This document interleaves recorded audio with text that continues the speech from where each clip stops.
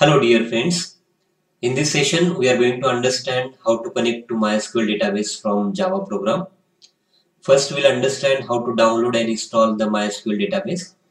Then we'll understand how to create a database and how to create a table in that, how to add some record into the table, and then we'll understand how to display the record in the MySQL table in Java program from the Java program. So let's start installing the MySQL database. So first you have to download the MySQL database. I'm going to download the MySQL database, which is a part of XAMPP server. So I'm going to search for the XAMPP. So once that, you will get a link called apaachefriends.org, from which you can download the XAMPP server. You have to click on the download option here. So we'll redirect it toward this apaachefriend.org website. From that, you have to download the XAMPP server. So download for 64-bit versions of Windows, you have to click on this option. Once you click on this option, you will download starts. Once the download complete, you have to double click on this file. You have to double click on this file and you have to install the XAMPP server on this machine. So here XAMPP server is already installed on this machine.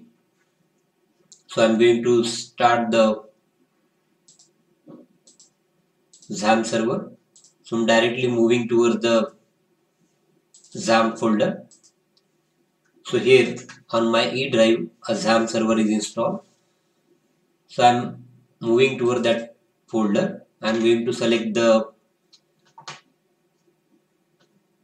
exam control file. There is a exam control file is there in that folder. Once I double click on this exam control file, so you will get this particular window. From this window, you have to start the Apache service and MySQL service. If the service is not started yet, you have to click on the start service in front of Apache and in front of MySQL. Now we will be able to use the MySQL database. Now we can use the browser. You can add the URL, that is localhost. So this is the default website of XAMPP server, from which you can manage the MySQL database. So here is a MySQL link is there, MySQL admin link is there. You have to click on this phpMyAdmin link, which is there in that website. So you will be able to get the MySQL database. From that, for creating a database, there is a database option. So you have to click on this database option. Now you can create a new database here. So whatever the database you want to create here, you can create. So I am going to create a student DB database. Student DB database I am going to create. So once I specify the name to this, you have to click on the create option. So in which I am going to create a table. A database is created now, in which you can create a table. So I am going to create a table called stud, in which I am going to create 3 columns. I have to specify how many columns will be there in the table. So I am specifying here 3. It means I want to create a 3 columns in that. So once I specified, I need to click on this go option. After that, a table definition will appear. In that I am going to add the column name as roll number, whose data type is integer, and I'm going to apply the primary key to this. So I'm click on this primary key option. After that, one window will appear to add the index. You just have to click on this go option. Then you have to specify the name to the second column. So I'm specifying the name to the second column as name, whose data type is var character and the size is 30. Now I want to create a third column as email, whose data type is var character and the size is 40. So after that, I have to click on this save option. So once that, a table will be created and you will find the column structure in that table. Now we can insert some record into this table using this insert option. So you have to click on this insert option to insert some record into that. So here you can insert the value for this roll number. I'm going to insert the value as name, roll number as 10, name as Amol, and the email as amol@gmail.com. Okay. Now I want to insert one more record into that. So for that I'm going to add the new record whose roll number is 20, name is Darsh, and the email is darsh@gmail.com. Now I have to click on this go option to insert this record into this table. So it displays the message to record is inserted. Along with that, it displays the query which is created for adding the to record into this table. Now we can see the record using this browse option. Once you click on this browse option, you will get the list of record which is there in the table. So right, just now we have added this to record. Now we have to display these two records from our Java program. So now we can move towards the Java program. So I'm going to write a Java program inside the Eclipse. So in Eclipse, you have to create a new project. I'm going to create a new project here, a file new Java project, and specifying the name to this project as MySQL connection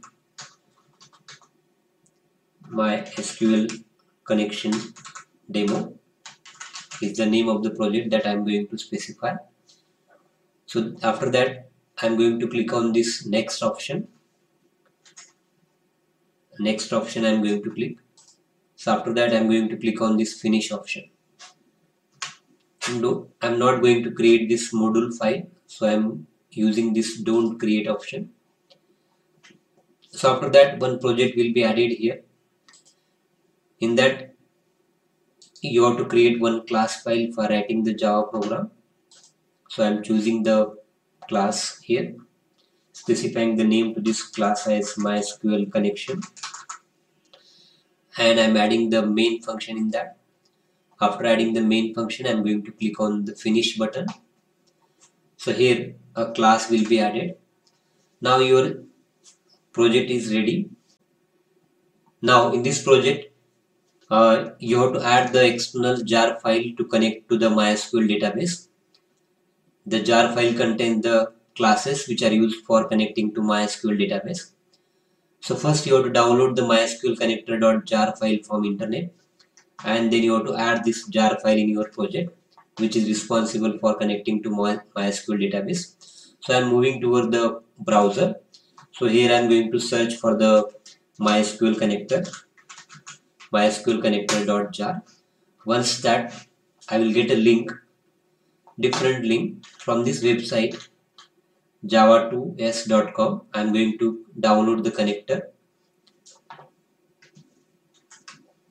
So you have to click on this connector file.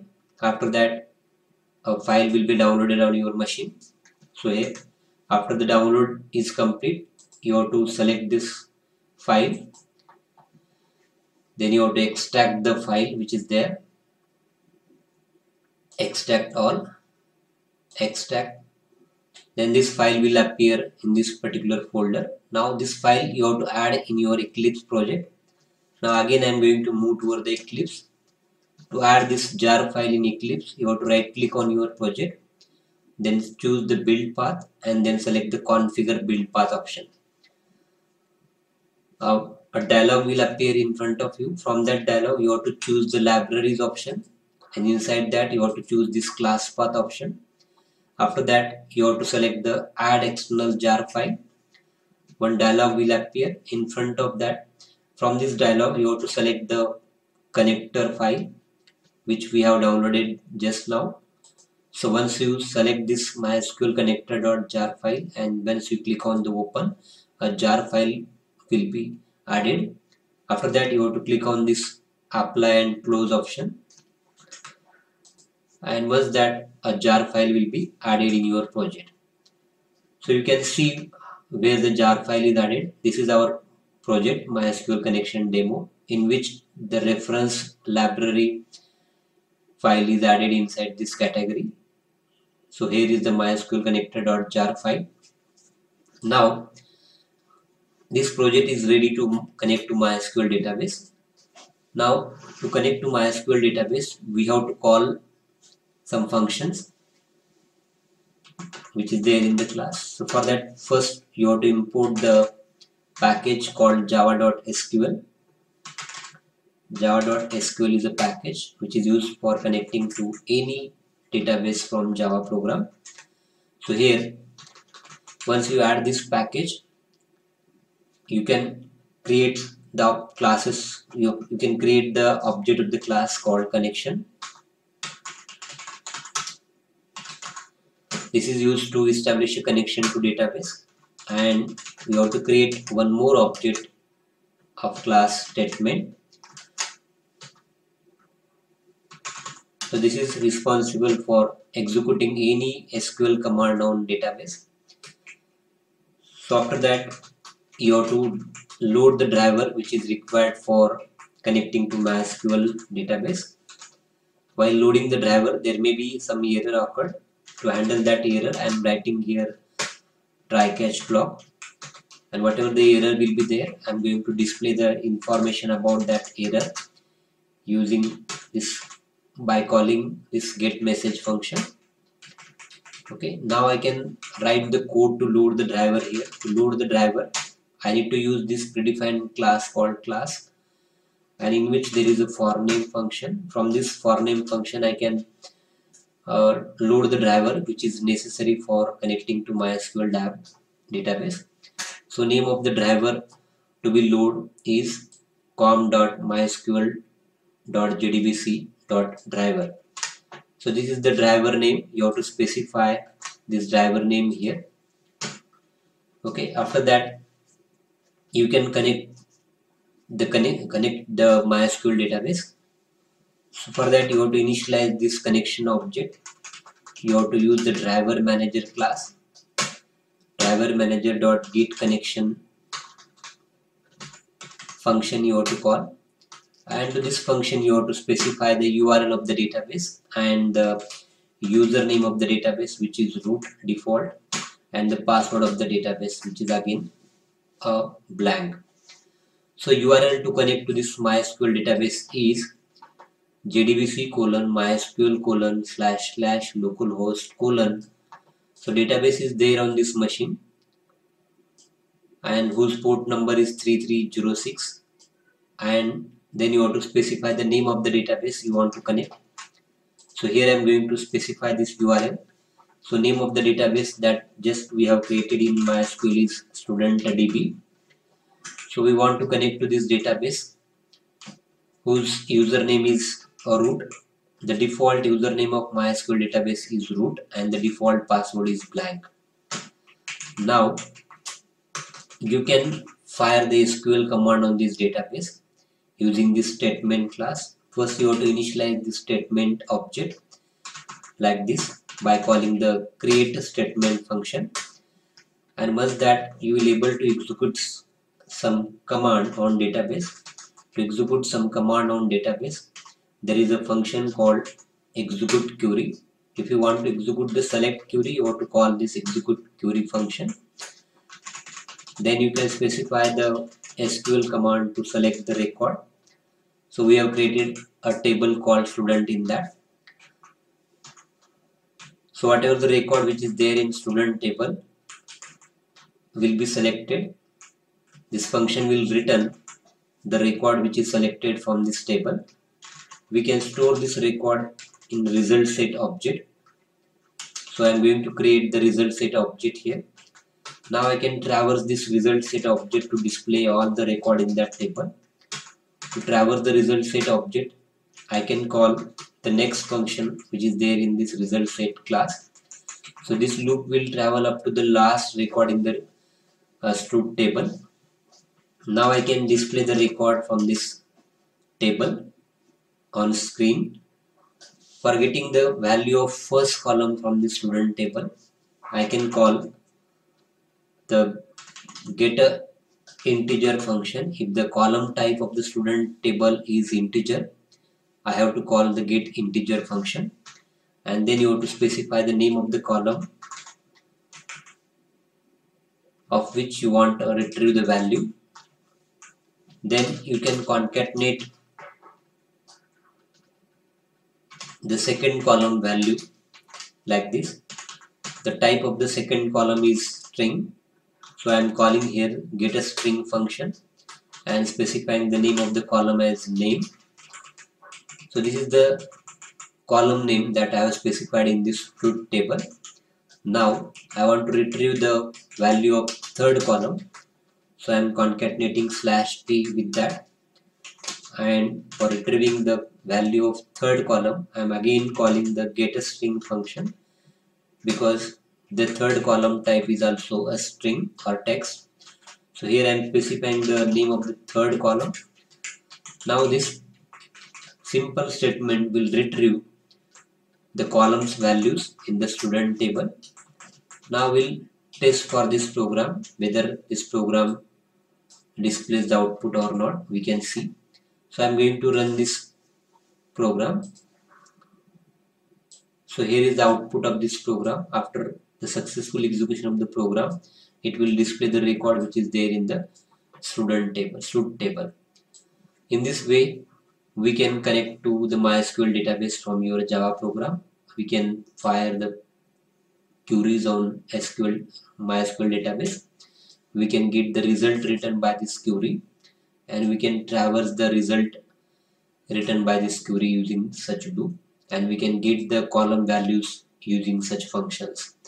For getting the column value of integer column, you have to use the get integer function. For getting the column value of text column, you have to use the function getString. So in this way we can display the record which is there in the MySQL database. I hope you understand. Thank you.